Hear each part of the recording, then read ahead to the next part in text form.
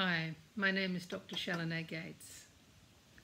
I chose to write about the sandalwood tree, and the moment I decided I would write a poem on it, I felt blocked because I felt I needed to be in the presence of a sandalwood tree to do it justice.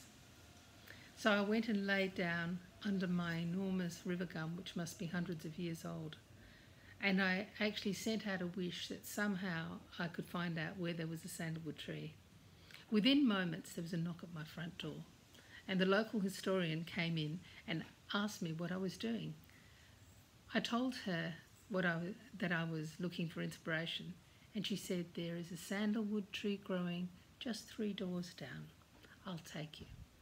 We walked there, and I was told that those sandalwood trees were 120 years old, and that they were grown there as a part of a competition to horticulturists trying to prove that it couldn't be done, but they did it. When I saw the sandalwood tree, I think I must have had the same emotions as people who are in the desert and looking for medicine would feel when they find a sandalwood tree. It's a humble tree with the most beautiful blue-green leaves, but it offers the most powerful medicine. Medicine for increasing circulation, so it prevents pain, which is amazing if you've been walking vast distances.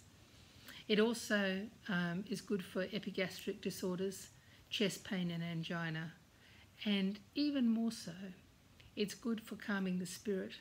It removes the feeling of being angry and frustrated, and it lifts the mind, creates clarity, and allows you to find some spiritual peace.